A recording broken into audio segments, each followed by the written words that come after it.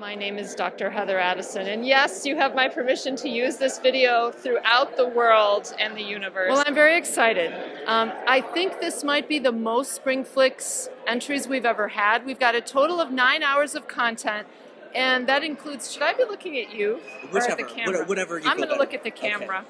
We'll look at the Hello camera. there, world. Can you tell me about the vibes tonight? How are you feeling? What are you looking forward to seeing? I am very, very stoked. I think the vibes are immaculate. I think it's a really great atmosphere. I think the community here is just an incredible one. You know, the vibes are immaculate, of course, you know.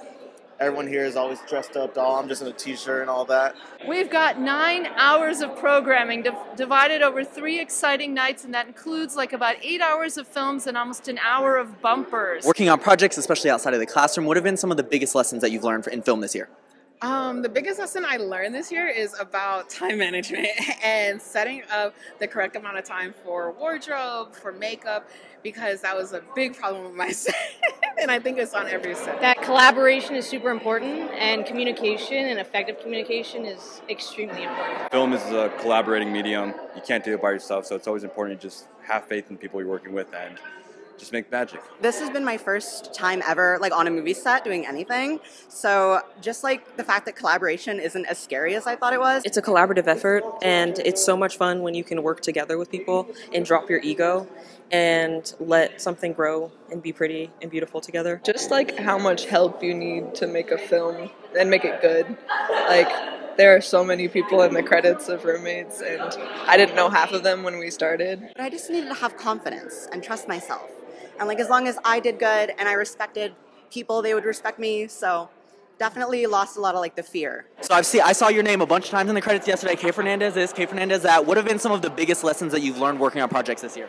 Oh, definitely trusting other people. I've definitely learned that, if you want something done perfectly, you got to trust other people's instincts, because the ones that you have for yourself aren't always right. So definitely teamwork, definitely learned that a lot. Prep, just the more prep the better. I literally can't stress that enough. Oh, pre-production. If you don't do your pre-production, that will come back to haunt you, for sure, 110%. 10 times out of 10, I pick prep, 100%. Fix it in pre, people. Don't fix it in post. Don't fix it in post, people. Fix it in pre. There's no fixing it in post. So what do you think overall is the value of having an event like Spring Flicks, especially as a yearly tradition? I believe it's a great opportunity for people to come together to network and build and create, and also just take someone's idea and make it a reality so that everyone can see. Well, because it's a time of year when students can make whatever make things that essentially represent wherever their imagination can take them. It can be inside of class, outside of class, and then we all come together as a community. I like to think of us as the UNLV Film family, and this is one of those moments during the year when we can come together and create memories that will hopefully last a lifetime. It is so incredibly important to show off students' work. I mean, that's why we make movies in the first place, so that we can see them and showcase them. I think that it's a really beautiful thing to bring the Las Vegas film community together and showcase each other's films and support each other. It's definitely to spread awareness to all the, filmmakers, not only in UNLV, but also in just Nevada in general. Brings the whole student film community together, and it's very nice. I just remember having so much fun last year and getting to meet so many people, and I only worked on one film. It's like a networking event. I know people that are on my crews now that I met through Spring Flicks last year. I think that it's a great way to bring together the film students here. I mean, everybody in here has become friends because we work together on these sets. It's important to keep the tradition going because new people come in and the veterans can kind of teach them the ropes, and then it's a process. I feel it gives a lot of film students an audience that they normally wouldn't get. Normally, yeah, you can put it on YouTube, you can put it on Vimeo or anything like that, but you don't get the visceral reactions that you would from a theater setting and from a packed theater. You get to know what people really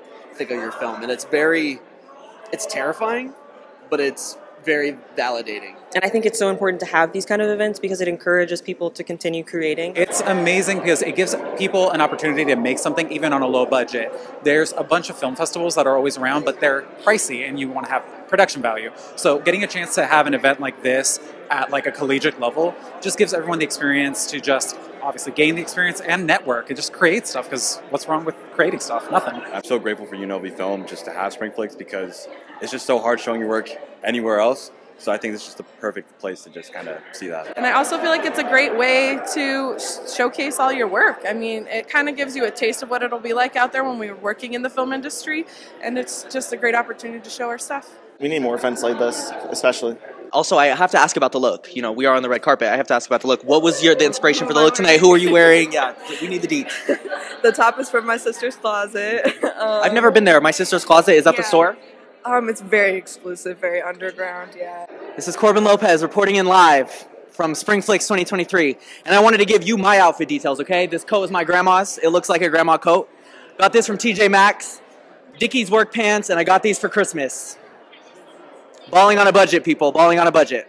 And we got to know about the look. Let me know what was your inspiration? Who are you wearing? What are you feeling? This is the Target collection. Target probably. collection. Yes, Yeah, we're balling on a budget. We are balling on a budget. We're film students. We got to know about the look. You're always silent. Okay. Well, I got the corset from Hotties. It's a boutique here. The skirt I got from Cider. The shirt I thrifted. My shoes are Gucci. Boom. My tights are Target. Boom. Boom. Let us know about the look tonight. What's the inspiration? Who are you wearing? The inspiration is I don't like wearing pants when I'm not on set. Boom. Beautiful. The inspiration is my dark little horror that I've got going on. Decided to do something just all black just to mourn the possible deaths. Awesome. Is there anything else you want to add or anything you want to tell to the people?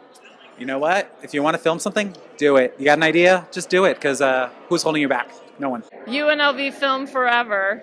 Yay! Good luck to everybody who submitted stuff. You are all fantastic.